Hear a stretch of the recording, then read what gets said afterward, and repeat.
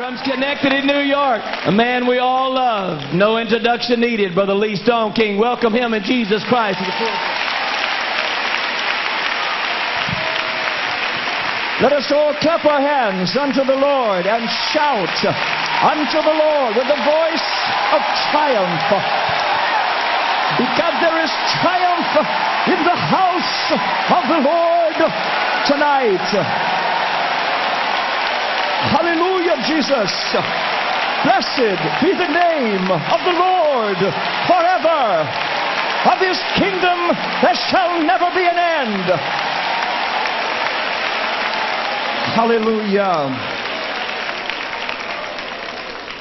I want to read tonight from the book of Matthew, chapter 16, verses 16 through 18. Something is going to happen to every preacher in this house tonight.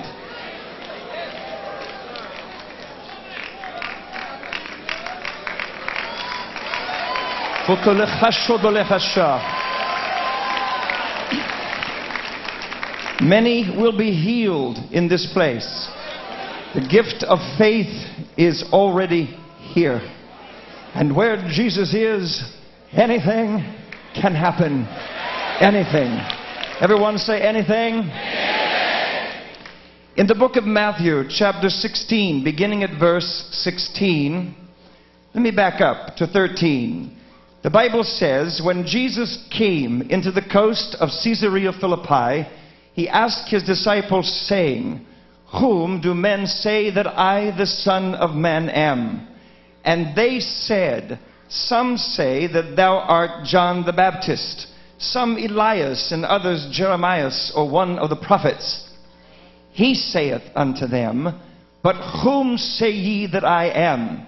And Simon Peter answered and said, thou art the Christ, the Son of the living God. And Jesus answered and said unto him, blessed art thou, Simon Bar-Jonah, for flesh and blood hath not revealed it unto thee, but my Father which is in heaven. And I say also unto thee, that thou art Peter, and upon this rock I will build my church, and the gates of hell shall not prevail against it. From this text, I want to draw the conclusion, we are the church. Would you lift your voice? Would you lift your hearts? Would you lift your hands? Would you lift your souls? And would you pray with me for just a moment in time? Lord Jesus, tonight we stand again in the awesome presence of a living God. Great is the Lord, and he is greatly to be praised and worshipped in the congregation of his saints. The fear of the Lord is upon us. May the hand of your majesty rest mightily upon this entirety, the entire congregation, individually and conglomerately tonight. I ask that you will anoint these lips of clay and cause me to speak as the oracle of the Lord. Touch every preacher here.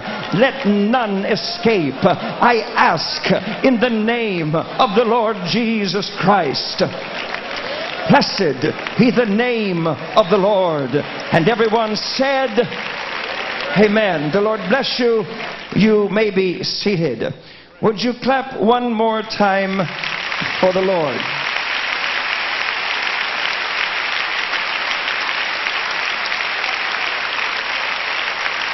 Oh, do it again. And put your voice with it again. There's nobody here but us. And in the presence of the Lord, anything is possible. In the wonderful presence of this Jesus of Nazareth.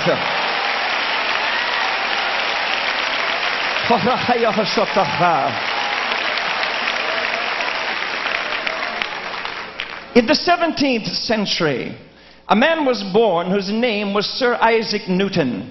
He was the most prestigious natural philosopher and mathematician of modern times. He was the discoverer of the calculus. And he said, there are more sure marks of authenticity in the Bible than in any profane history. I do not know tonight if this man was a Pentecostal, but I do know that he made a statement, and that statement has a ring of prophetic utterance about it. He said, about the time of the end, a body of men will be raised up who will turn their attention to the prophecies of the Bible and will insist upon their literal interpretation in the midst of much clamor and opposition. May I take the liberty to say of all of us tonight that we are indeed that body of men that are raised up at the end of this age, who will indeed insist upon the literal interpretation of the Holy Writ of Almighty God.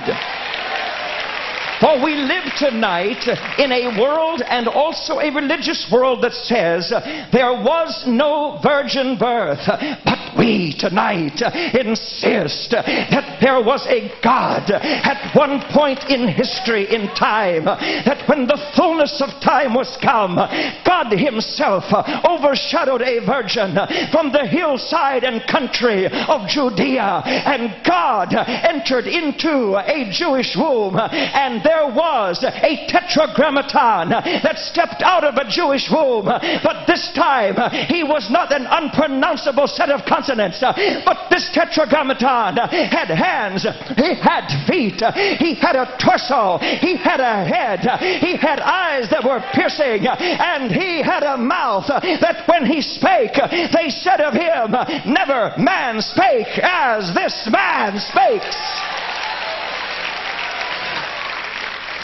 I do not believe that Jesus was a second person of the Godhead born in Bethlehem of Judea, but that rather a body was born to house a God that had always been, and his name, the Old Testament prophet said, shall be called Wonderful, Counselor, the Mighty God, the Everlasting Father, the Prince of Peace, and of the increase of his government and peace there shall be no end. But in our dispensation, an angel of the Lord announced to shepherds in the field, his name shall be called Jesus, and he will save his people from their sins. Would you clap again, and would you shout Jesus? Hallelujah. Hallelujah.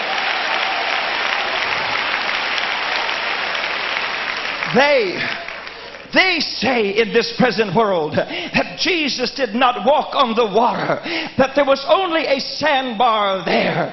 But we insist tonight that he did indeed walk upon the water. He came in the midst of a storm. You know how we know? Because he has come in the midst of the storms of our lives, and he has walked upon the waves of turbulence, and he has cried, peace, be still, and the waves have become placid, and the winds have become tranquil. I am an attestation, I am a testimony to the fact that he still walks upon the waters of men's lives. He did walk upon the Sea of Galilee. No matter what they say, we insist upon the literal interpretation of the Holy Scriptures of old. We insist.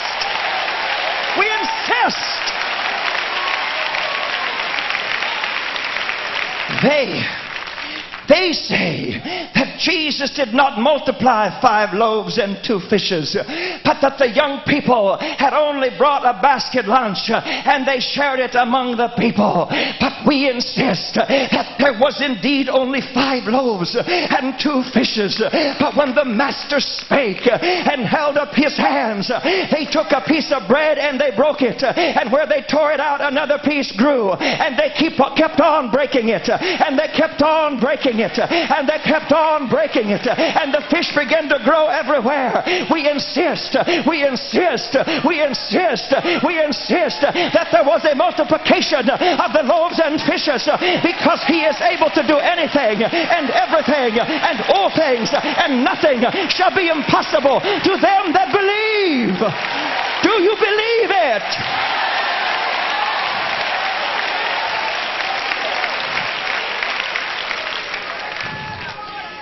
those that say of us, I've heard it said in my own lifetime in Pentecostalism, people have said to me, you people have a slaughterhouse religion. You're the bloodiest bunch in the whole world. You sing about it. You preach about it. They don't want that kind of religion. But I'm here to tell you tonight, you can call it slaughterhouse, you can call it anything you want to, but His blood, His blood, His blood flows to the highest mountain. It flows to the lowest valley. It will raise a cripple. It will forgive a sinner. It will cause cleanliness to come where there is corruption. We are an attestation. We are an attestation, Brother Fuller, to the power of the blood. There is power, wonder-working power in the blood of the Lamb. I want to get soaking wet with it. I want to get soaking wet with it. This blood of this Lamb slain from the foundation of the world, I want it dripping on me because the devil is afraid of it. He fears the blood. It puts him to rout. It drives him out. We are the people of the blood. We are the people of the blood. We are the people of the blood.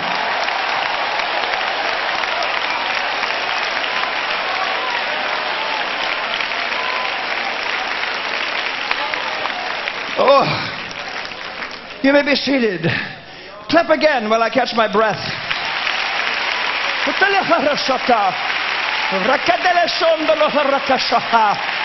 Hallelujah. Can you feel it? Can you feel the warmth of the blood of this man called Jesus in this place tonight? We do not care what they say. We simply totally insist. There are some things you don't ever need to pray about because it is settled in this book. There are some things you don't ever need to fast about because it is settled in this book. There are some things you don't ever have to worry about because it is settled in this book. But someone will come and say, but Brother Stoneking, I had a dream. Sorry, it's already settled. Someone else comes and says, but I have had a vision. Sorry, it's already settled. But my mother told me. Sorry, it's already settled. But my dad told me. I'm sorry, but it's already settled. But my preacher said. I don't care what your preacher said. There are some things that are already settled in the book, and you're not going to change it. You will not change it. Hallelujah. Hallelujah.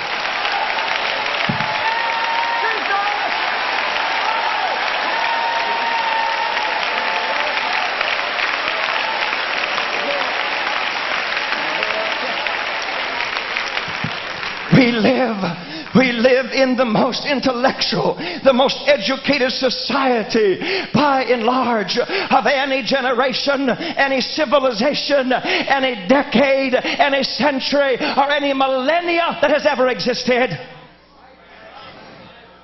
And they are studying everything but what they ought to be studying. And they're building everything every which way, but they're building on the wrong foundation. Let them study geology out there, but I can study the rock of ages. Let them study horticulture, but I can study the true vine. Let them study astrology, but I can study the bright and the morning star. Let them study forestry, but I can study the tree of life. Let them study oceanology, but I can study the water of life. Let them study medicine, but I present to you tonight the dear and glorious physician whose name is Jesus of Nazareth.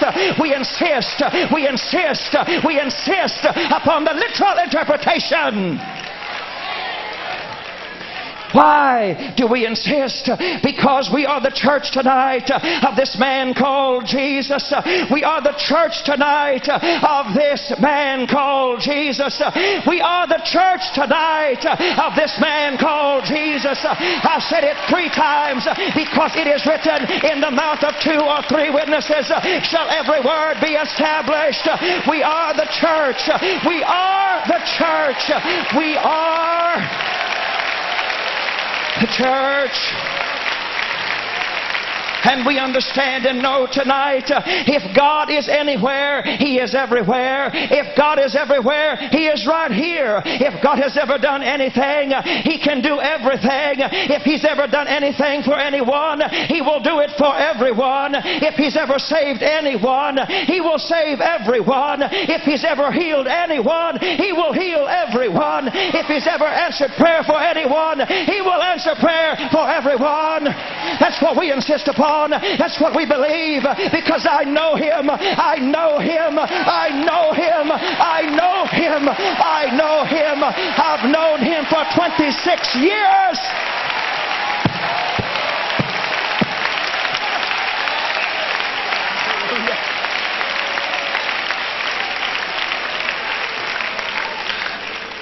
The heathen, the Gentile word said of the Hebrew children in the Old Testament, they said, God is with this people. The world knew that God was with those Jews. Their clothes did not wear out. Their shoes grew with their feet. And their pants legs grew down as their legs lengthened. They had the pillar of fire. They had the cloud. They had the bread. And they had the water. That pillar of fire was there because they were Jews. Abraham is my father. They said, I am a Jew. I am a Hebrew. But we, everybody say we. But we go beyond that because we are the seed of Abraham and we are God conscious in this world tonight. They in the Old Testament were moved upon by it, but you and I have been filled with it and sealed with it. It's not just going to move on us. He came and took up residence in this body. He came and took up residence in this church. He's alive. I can feel Him in my feet. I can feel Him in my hands. I can feel Him in my heart. I can feel it in my soul. I can feel it in my head. I can feel Him. It's like a fire shut up in our bones. We cannot deny it.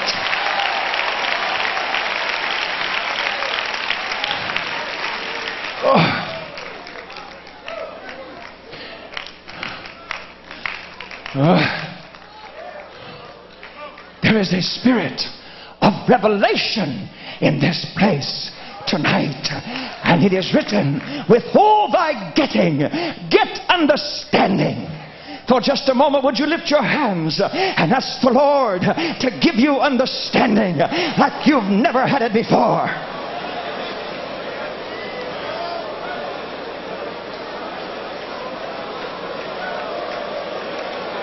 He's listening.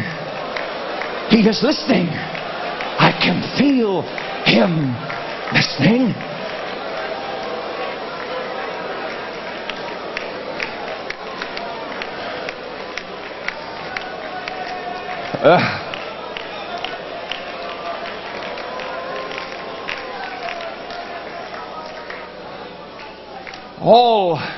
All the church has, when we stand before a crowd, we are supposed to have everything that is in the church to give to those of you who are before us. Why? Because we are one with Him. Everything that was in Israel belonged to the Jew. Everything that is in the church belongs to us. Anyone that came inside the border of Israel and the Jew wanted to, that Jew could give that stranger some water. He could give him some bread because he had it to give. And if the stranger became circumcised, he could become an heir. They could have all they wanted because it belonged to them. May I say tonight that we in this church here tonight, which we are that upper room crowd.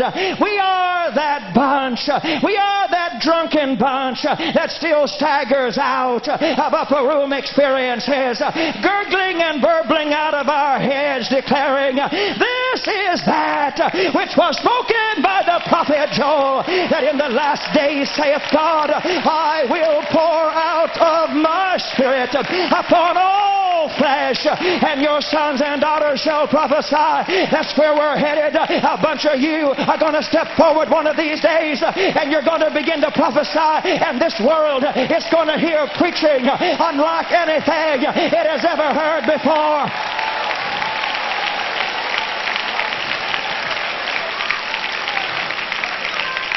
We are that crowd that will sing with you, that will talk with you, that will discuss with you, that will recuss with you, that will fight with you to the very last theological breath.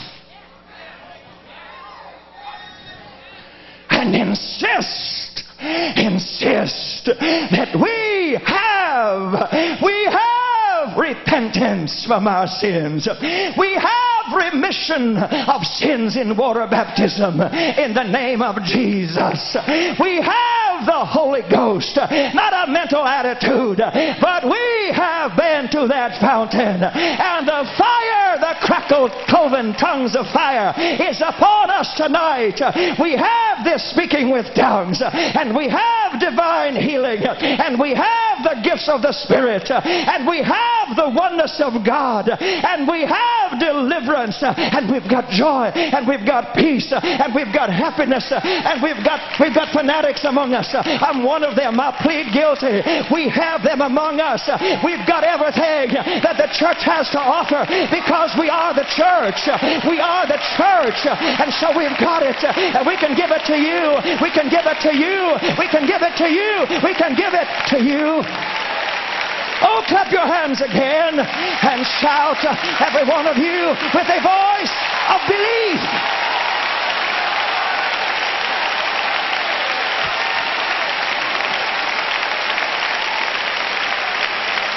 Hallelujah! Hallelujah! Hallelujah!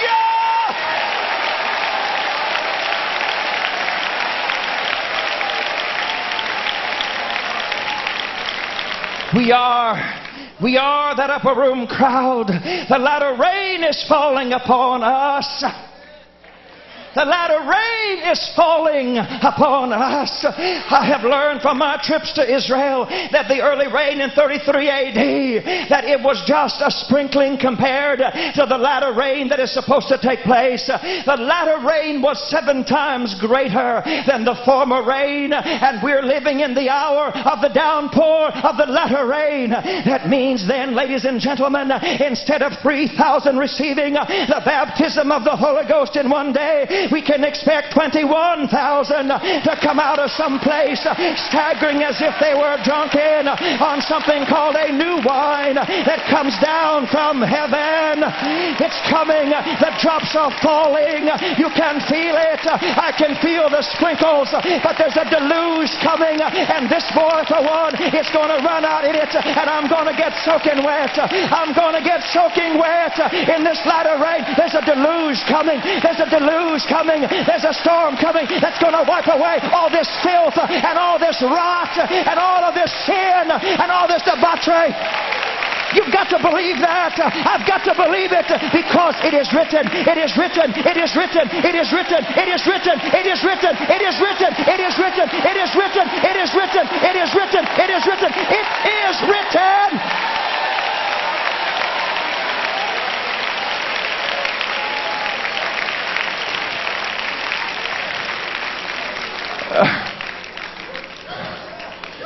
The fivefold ministry is being restored to us. The fivefold ministry is being restored to us in this hour. God is raising up some of the most awesome ministries in this hour. I've dreamed about it. I've prayed for it. I've preached about it when it was unpopular to do so. But we as the church, we have been faithful to His name.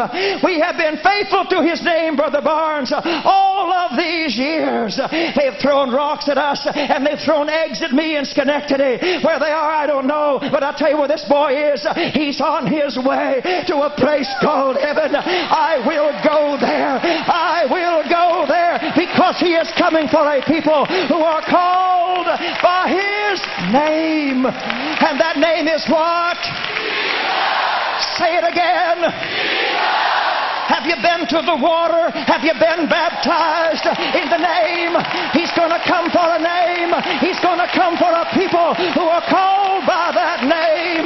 We are the church of that name. We are the people of that name.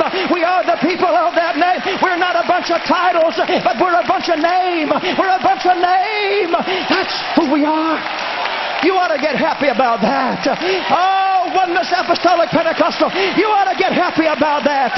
You ought to clap and you ought to shout and you ought to jump up and down. You can't run in here, but you ought to at least jump up and down, because we are the people of the name. We are the people of the name.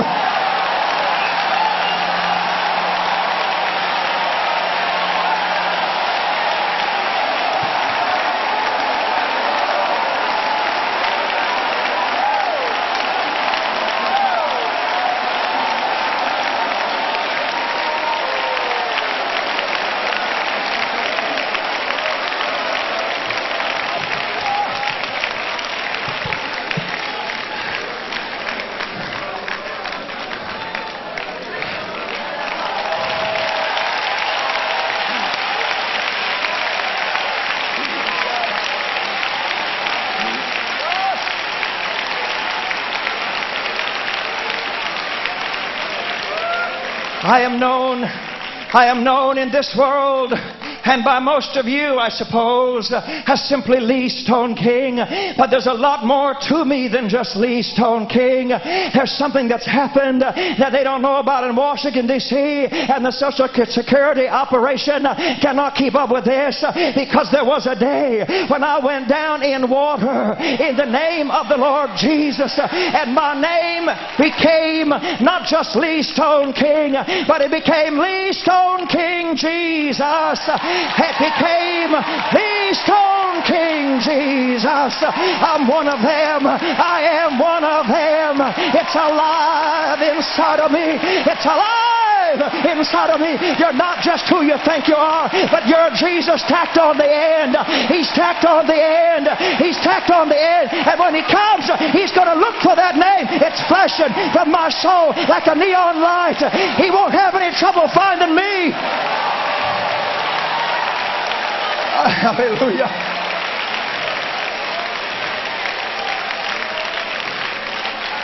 Oh, put a tail on it as you are seated and clap again.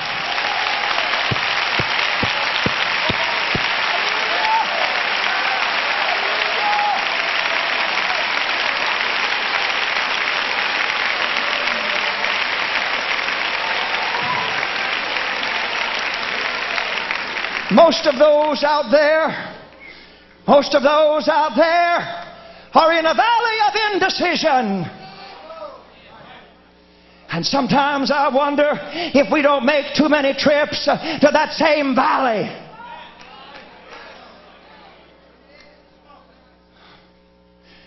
We don't seem to know what to do or how to do it. And there's a reason for that. But please take note of this. When the spies came to Jericho, the Jerichoites said, from the king on the throne to a harlot Rahab on the wall, they said, we knew you were coming. And we knew that you would defeat us. But what took you so long to get here?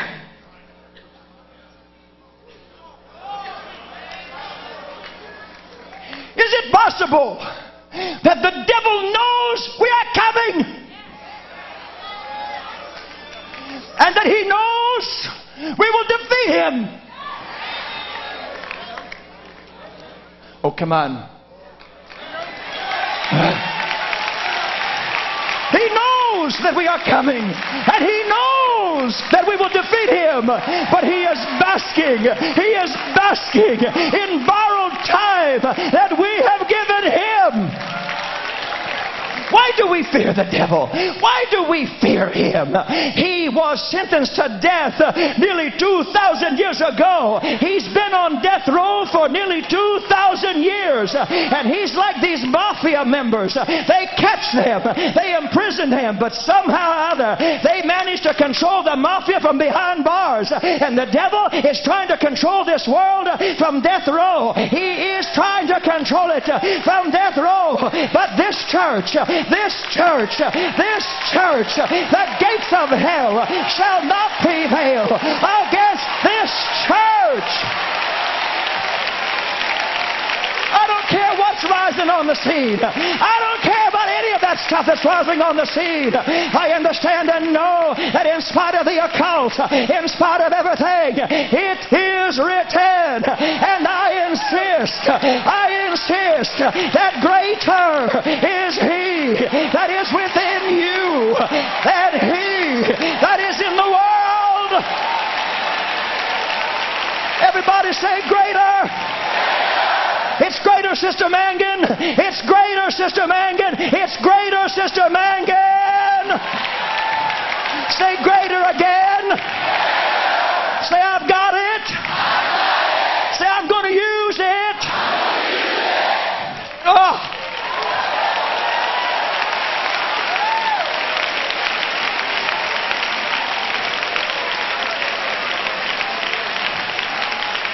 Now, let's get down to it. You may be seated. In 1917, when the communists took over Russia, the priests, the religious leaders of that country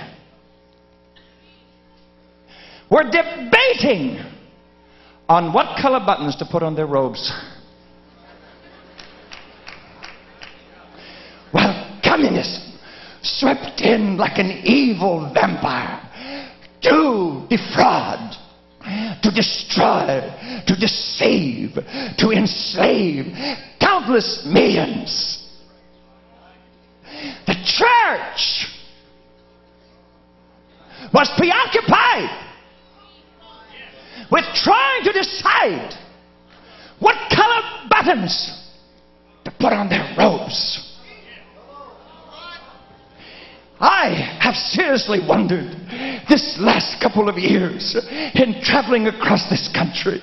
I seriously wonder, as the long shades of night are beginning to creep into the world and spread themselves over what light is trying to survive in this world, that while we should be preaching everything of the church, while we should be declaring gifts of the Spirit, apostolic procedures, signs, wonders, and miracles, pastors, teachers, evangelists, apostles, prophets, I think we're off in some corner somewhere trying to decide what color buttons to put on our robes.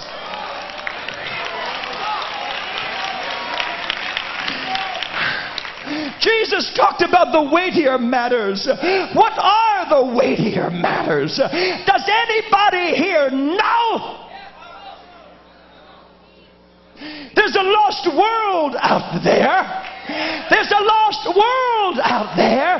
Who cares about the buttons? If I can get my hands on somebody, if I can get my hands on somebody, and they will begin to speak with tongues. And I'm not talking about standards of modesty or holiness tonight. I'm not talking about that. I'm talking about all these games we play. I'm talking about all these insignificant things that do not amount to a hill of beans. I'm talking about those things.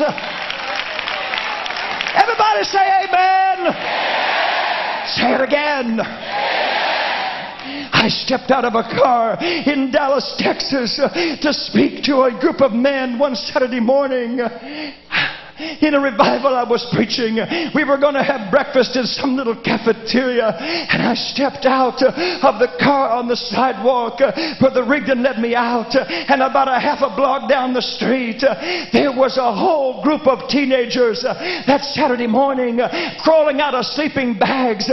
They had slept all night long on the streets, and I said, what are they doing? And I made my way partially down there, and someone said, there's a rock concert going on here, and they've slept all night on the streets to be the first to get the tickets.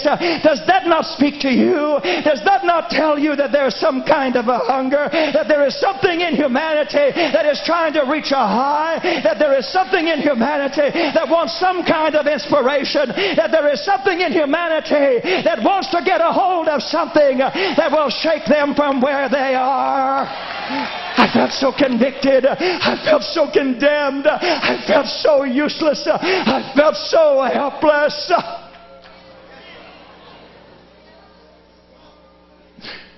Praise the Lord. Your God He created. And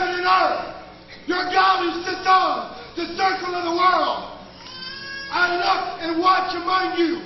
Right now, I am looking among you. My eye is going to and fro to see who I may show myself strong in. I say unto you, you are living in the last days.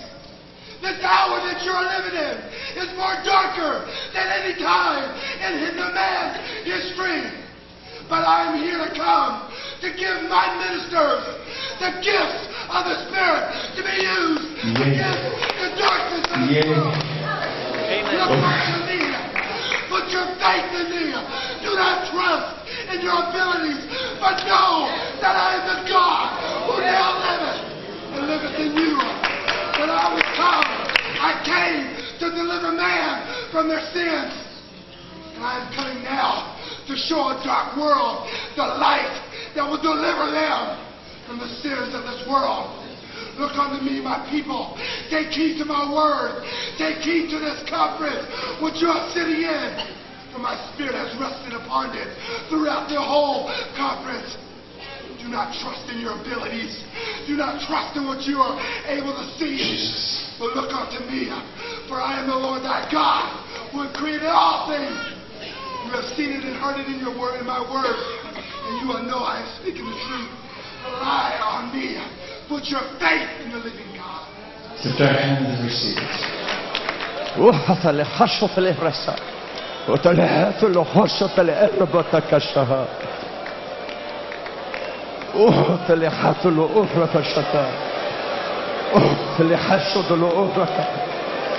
Hallelujah. Hallelujah. Hallelujah. We need miracles, signs, and wonders more than any generation that has ever preceded us. Miracles are meant to authenticate the message. All we teach, all we preach, all we talk about, they are sent among us to authenticate, to validate the word of the Holy Scriptures and the preaching thereof. Brother Kilgore can give attestation to this. In the revival in January, there was an older Roman Catholic man that came for his first time into a Pentecostal service. He sat 3 rows back from the pulpit, and the Spirit of God fell, and the power of God began to move. And this Roman Catholic, not knowing any other way to worship God but that way which he was taught in the presence of God hungry, reached into his pocket and pulled out a rosary and began to fumble those beads. But I want to tell you something. This Jesus is a whole lot different than we think he is. Jesus looked beyond the beads and he saw a human heart and he saw a need, and God stepped on the scene through the gift of faith and opened a deaf ear that was stone deaf because of a man fumbling beads. If God is that interested in reaching the lost, what should you and I be doing tonight? What should we be doing when we have been given the keys of life and death? When we have in our hands, as Sister Mangan so capably preached, we have the life and death of souls in our hands. Would you shout, Jesus save somebody? Do it again. One more time.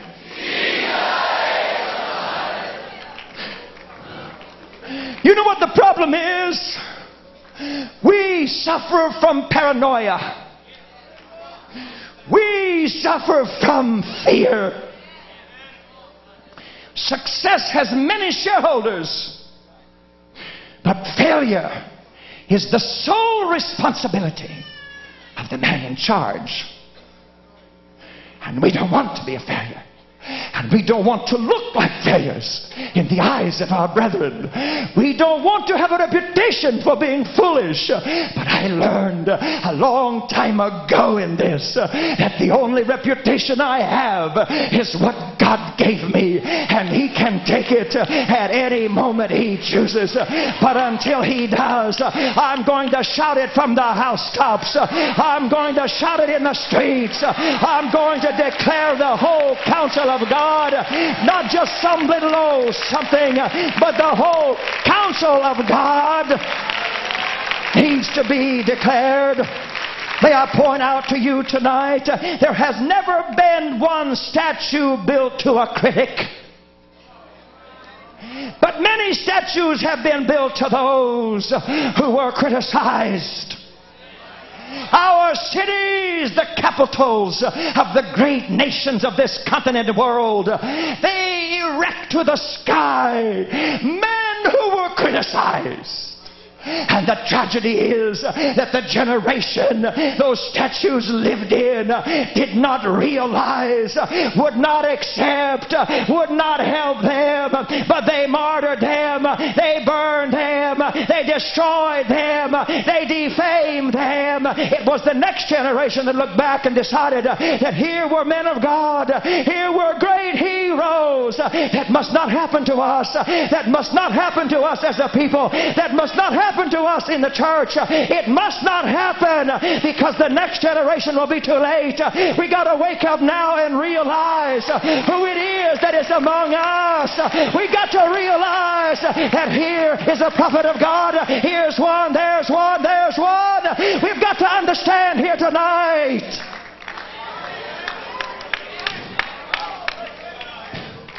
Well, you're rather quiet on that. But it's true anyway. They are among us, and they can read you like a book, because the word of knowledge and the word of wisdom and the working of miracles and the gift of faith is among us. If you want it, would you clap? If you want to see it, would you shout?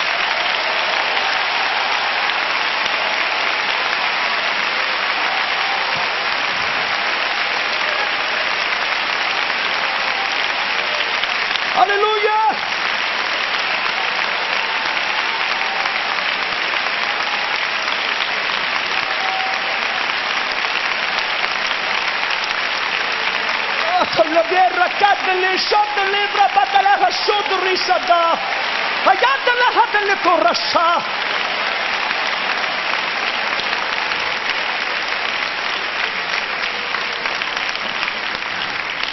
You may be seated. Billy Cole told me privately in his hotel room during this conference, he said, "Oh, Brother Stoneking," he said to me, he said, "I saw the greatest move of God in the Philippines I have ever seen." I said, "Tell me about it, Billy." He said, "In one service, he said, I was scheduled to preach there in Manila. And he said, the monsoon rains were there. It was raining so hard. He said, I knew that those people wouldn't be able to come and wouldn't come. He said, I got up in the middle of the night while the rain was pouring. And he said, Jesus, I command this rain to stop in the name of Jesus." And he said, it stopped.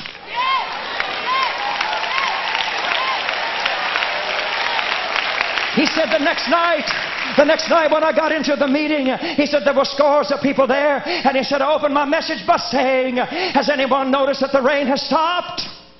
And they looked around and realized it had stopped. He said, I'm the one that stopped it.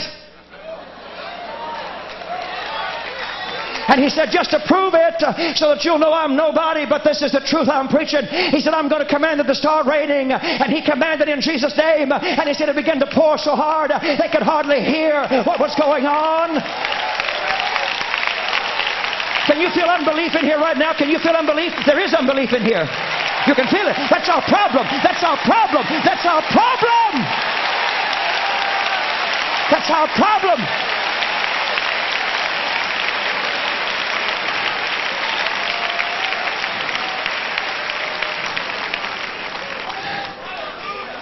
He said, I pointed to a woman that had a crippled hand on the front row. He said, I asked her to come forward. He said, as she began to walk toward me, he said, the hand straightened in front of all of their eyes. And he said, 500 people claimed their healing miraculous in that service. He said, 356 people received the baptism of the Holy Ghost, speaking with tongues in that service.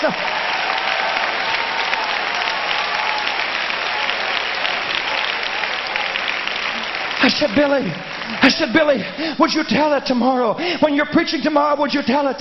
He said, no, I won't tell it. He said, because they won't believe it.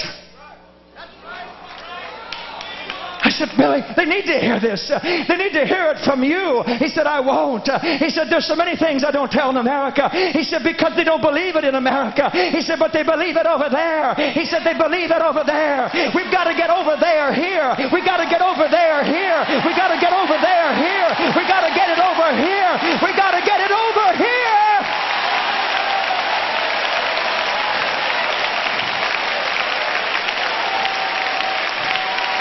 This place is filled with preachers. This place is filled with preachers. Will you help me to get it over here? Will you help me to get it over here? Will you help me to get it over here?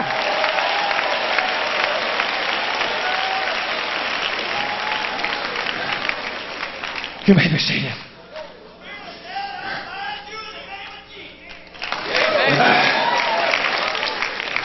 That's the key. Bind him in the name of Jesus. He hates it. He trembles. He fears. The devil does not have us on the run. We have the devil on the run. We've got him on the run. He's scared to death of us. He is afraid of you. He's afraid of us. He hopes that we never come out of our corner. But this conference has got us out of the corner. This, because of the times, has got us out of the corner. And we're headed for the gates. We are headed for the gates. We are headed for the gates.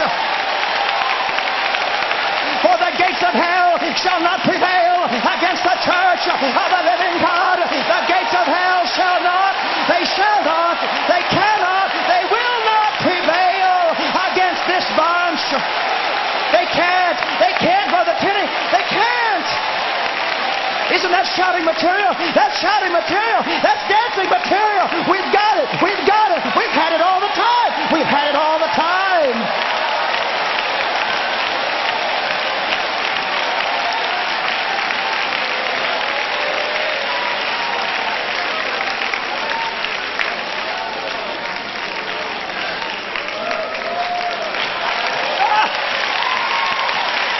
Jesus, help us.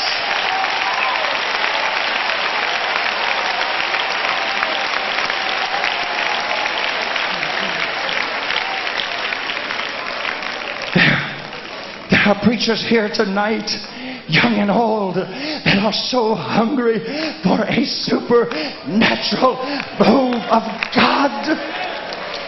You may be seated. You want it in your own church. You want it in your own ministry.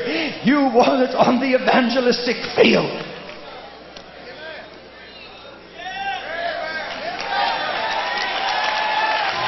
You do, don't you? Because I can feel it. It's such an overwhelming burden. And so I've come to tell you, if you please God, it does not matter who you displease. It does not matter. If you please God, it does not matter who you displease, what their title is, what their pedigree is, what their degrees or certificates say.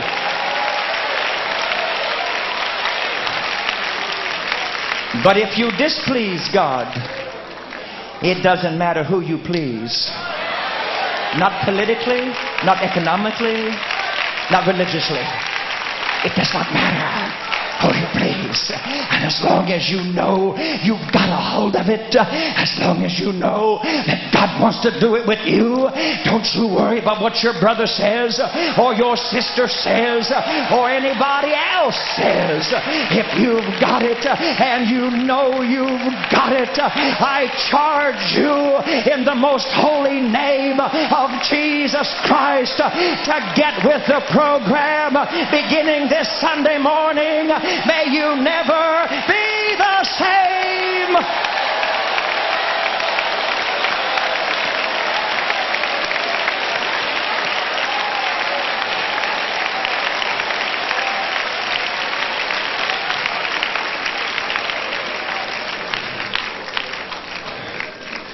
You may be seated. We don't need superstars among us. We have seen the end of all of that.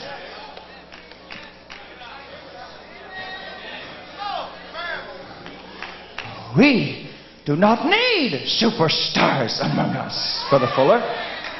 We've seen the end of all of that. In my 26 years in Pentecostalism, I've seen them come and I've seen them go. And when I saw certain ones go, I went to God and I said, Jesus, if being mightily used by you ends up like this, please let me do something insignificant. I'll just keep pastoring this little church I've got because I want to be saved.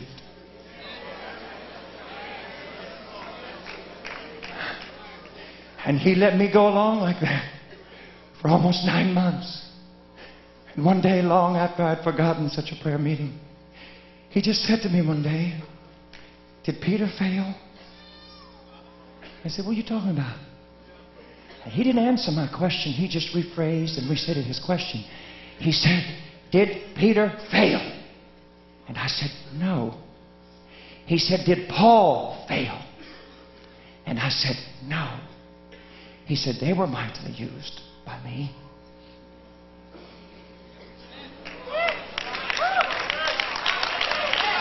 Conversation ended. And I drew the proper conclusions. And I went to my knees. And I began to dig. And I began to plead. And I began to practice. And I began to reach out. And things began to happen. The Catholic Church in the area where I pastored, they sent their parishioners to the door of our little church in Schenectady, New York, way back in the early 70s, to command their Roman Catholic children to come out of the church. But when they got to the doors of our building, when they took a hold of the door handle, they felt the power of God so forcefully, it scared them so badly, they would not open the door. They turned and ran. They turned and ran. And we had... That's the kind of power.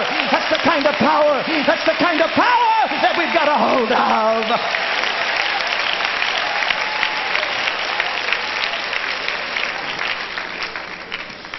What we need is somebody to get a hold of it and show the rest of us how to do it. We need somebody to rise up among us to get a hold of it and teach the rest of us how to do it.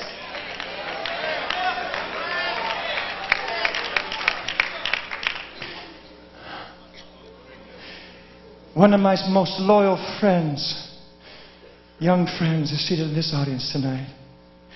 And I did not get his permission before service to use his name, so I won't. But he called me about 2 months ago, and we got to talking on the phone. And we talked about revival, and we talked about many things. And then he said to me, he said, Brother Stoneking, he said, you know, I thanked him for being my friend. He said, Brother Stoneking, you know, he said, another friend of mine told me not long ago, I better not get too close to you. Because when you go down, that I would go with you.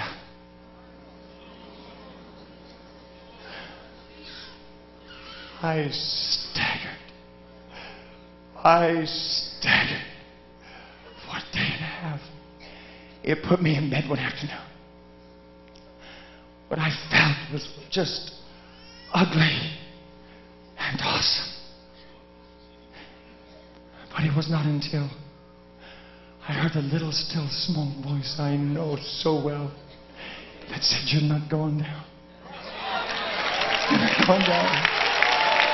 And I came out of that bed, and I'm not going down. I don't have to go down, and you're not going down. You don't have to go down. We don't have to go down. We don't have to ever go down.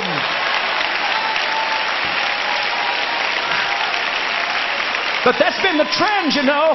That's been the trend. Every time somebody gets a hold of a little something, or somebody ventures into the realm of the supernatural, we've seen so many fall that we just wait and stay on the sidelines waiting for someone else to go down. But I came again tonight to tell you, you don't have to go down. If you want it, you can have it.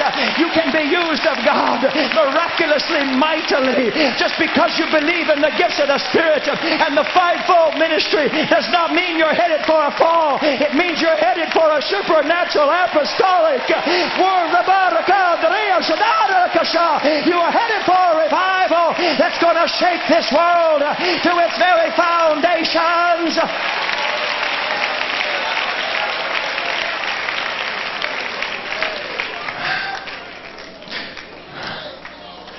Don't you talk to me about constraints and restraints. Don't you talk to me about out of control or no control. Don't you spread your fear among us.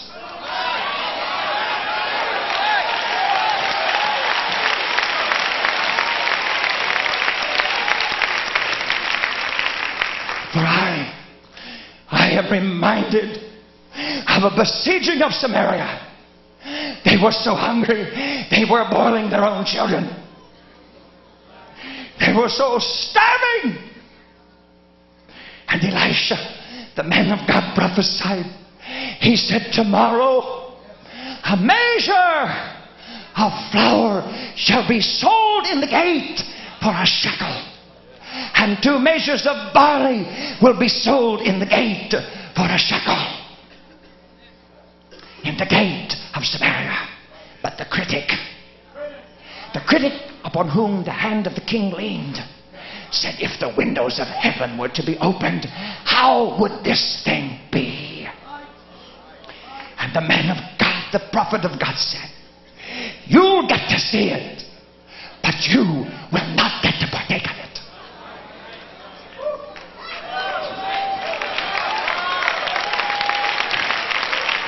And tomorrow came, and the king sent the critic to guard the gate.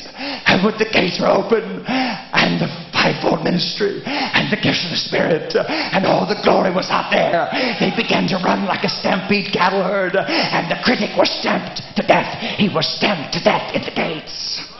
Trampled. May I say to you, in all the fear of God that I know tonight, that the critics among us are going to get to see it, but they are not going to get to partake of it. They will be trampled in the gates, because it's not me you're fighting. It's not this you're fighting. It's not Brother Barnes you're fighting. It's not Brother Fuller you are fighting. It's not these men of God you are fighting. You are fighting something that was born in eternity, that there would be a revival, that there would be a rescue, that there would be a deliverance, that there would be a people called by His name. You are fighting God Himself. You better back up and take a second look. You better back up and take a second look. Clap your hands and shout again.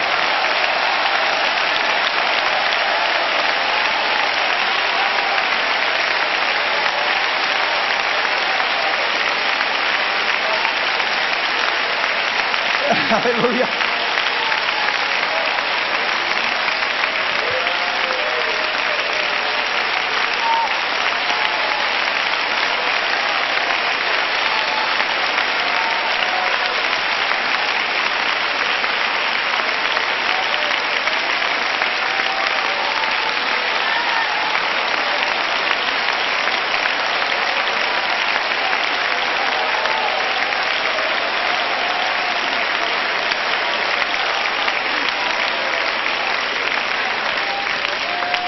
You may be seated or stand. I don't care what you do.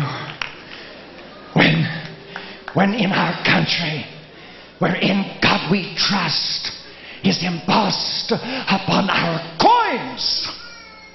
When in this country, our fellow Americans are kidnapping, stealing, coaxing away our children in malls, on streets, walking home from school, and taking helpless children and laying them upon altars to Lucifer and cutting their hearts out while they are alive. Dare you to tell me we do not need a sovereign move of God? Tell me that we don't need something more than just a mediocre service. Tell me that we don't need something more than just the same 7-Eleven.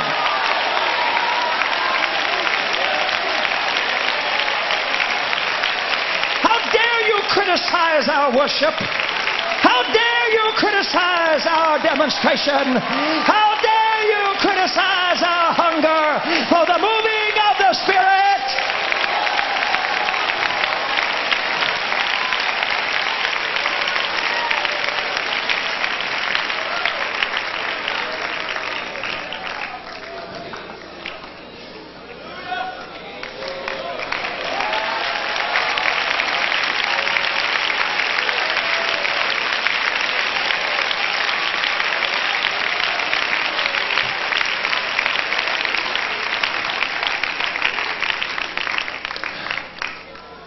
Acts 2:38. Repent and be baptized, every one of you, in the name of Jesus Christ, for the remission of sins, and ye shall receive the gift of the Holy Ghost. Some poor sinner or denominational person wanders in off the street, and they get it. And the choir sings, and they get happy. So happy that they don't know what to do with this happiness. So they take off running. But they slip over there in the corner and they hit the head against the wall, and we take them to the emergency room and they have 5 stitches in their forehead. We don't throw out Acts 2:38 because he fell in the corner. What we do is we pull him aside and we counsel him and we teach him, when you come to the corner, you slow down a little bit and you keep your eyes open. That's what we do. That's what we do. That's what we do. And so now we are venturing in. I feel like I'm standing on holy ground. I'm taking these shoes off. Now we have come into an era when we are beginning to demonstrate the gifts of the Spirit. We're beginning to call people out. We're beginning to command. And we've made some mistakes, and we'll probably make some more. But I want to tell you, in 26 years, I've heard some miserable preaching among us. And I've heard some things preached that weren't even true. But we did not call them in and take their licenses. Some of them are still preaching that mess. And we still haven't done anything about it. So we can put up with that. You ought to put up with this just a little bit. Because this is what we need. This is what we've got to have. We are not going to make it. We are not going to make it. The days of mediocrity are over. They are over. You better have church this Sunday. You better have church. You better go home and have church. You better climb over the pews. You better lay hands on somebody. You better cast out a few devils. You better take dominion, control, and power over this world.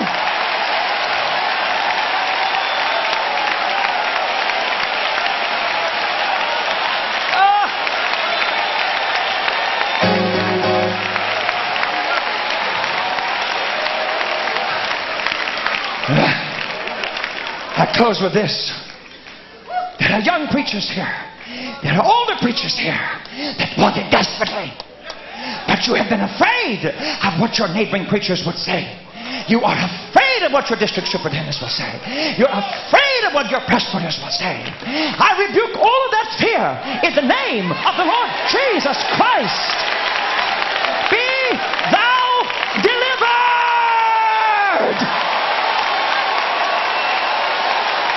Be thou set free.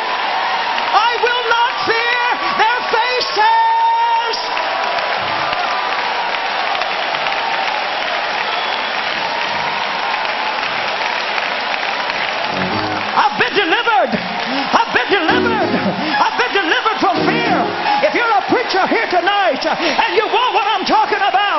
Put both hands in the air and claim it as the choir begins to sing again. I've been delivered. I've been delivered, Brother Kildare. I've been delivered. Oh. You can shout it. I've been delivered. I've been delivered. Touched the blind man, made him see. You got demons out of the man at Gadarene.